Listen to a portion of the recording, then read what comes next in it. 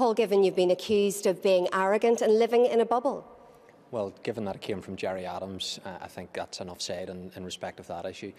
Obviously, we're disappointed that Martin McGuinness has decided to resign and walk away from dealing with these problems.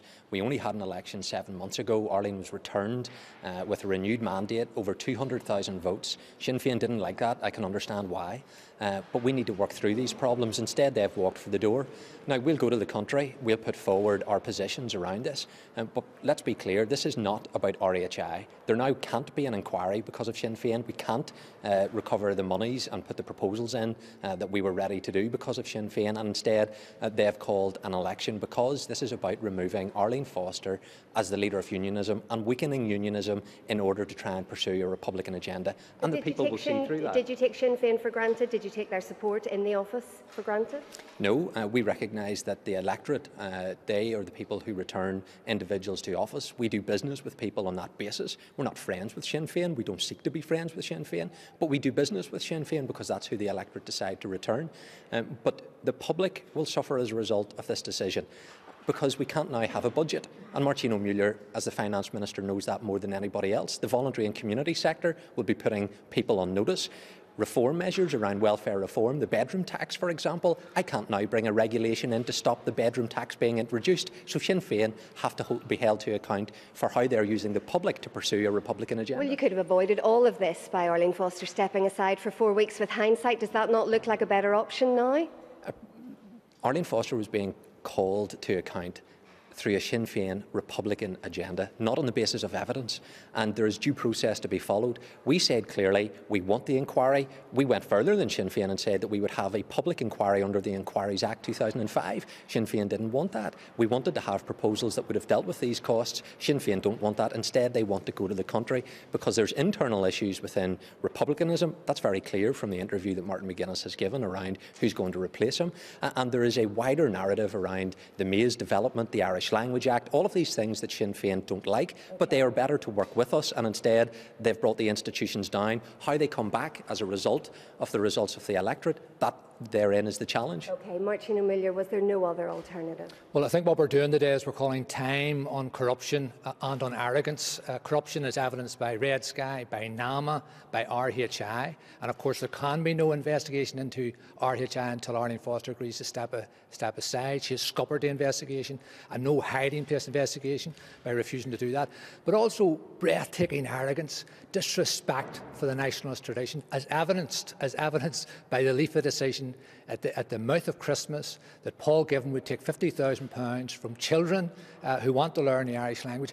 I think you talk about straws that broke the camel's back. RHI and the way the DUP, having created that mess, refused to show any humility, refused to allow us to have the investigation, refused to let us put right that mess, but also in terms of sectarianism. And Paul is saying about the type of government he wants and the issues he's concerned about. Of course we are concerned about those who want to see good governance, but a government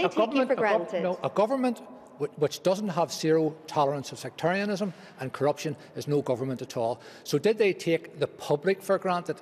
Did they bite off more than they could chew?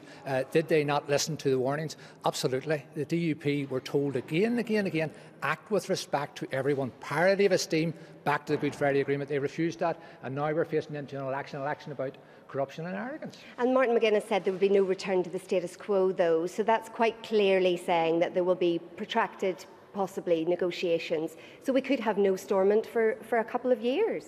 Well, that's up to the DUP in particular, and Paul has already said what happens after the election. And I'm saying to people very clearly there will be no return to the status quo. We will not go back to any government which tolerates in any way corruption or tolerates in any way sectarianism. And that's what has been allowed to happen in the last few weeks with RHI and with the leaflet decision. We have called time on that. Paul Givan, about that decision on the Irish language that was read by many nationalists as extremely arrogant. Well, that's not the case. The Irish language is for everybody. It was Unionists that kept the language alive. It was Scottish Presbyterians that kept the language alive. It's a language that all of us should be proud of. And so whenever you look at bursaries around £500 per child, is that money that could have been better spent? It wasn't an attack on the Irish language. And to sectarianise it, to weaponise it, to use it as a cultural weapon that Sinn Féin have done repeatedly, that is what does most damage to the Irish language. But you find yourself in long negotiations now where the Irish Language Act, which which you have been totally opposed to, will come on the table and you'll be forced to bring that in to get the institutions up and running again? Well, the DUP have never been forced to do anything at the behest of Sinn Féin, and we won't be forced to remove our leader at the behest of Sinn Féin. So what are you saying to the public tonight? You'll have no government for X number of months. We want government to work in Northern Ireland. I believe that in the past we have shown that government can work, and none of the issues that Sinn Féin have now used to justify calling time, as they have put it, on these institutions were not there a year ago, 2 years ago, in terms of the maze, for example. But for whatever reason, and the public will know what they are within the Republican movement, they are now using those reasons to bring these institutions to a head.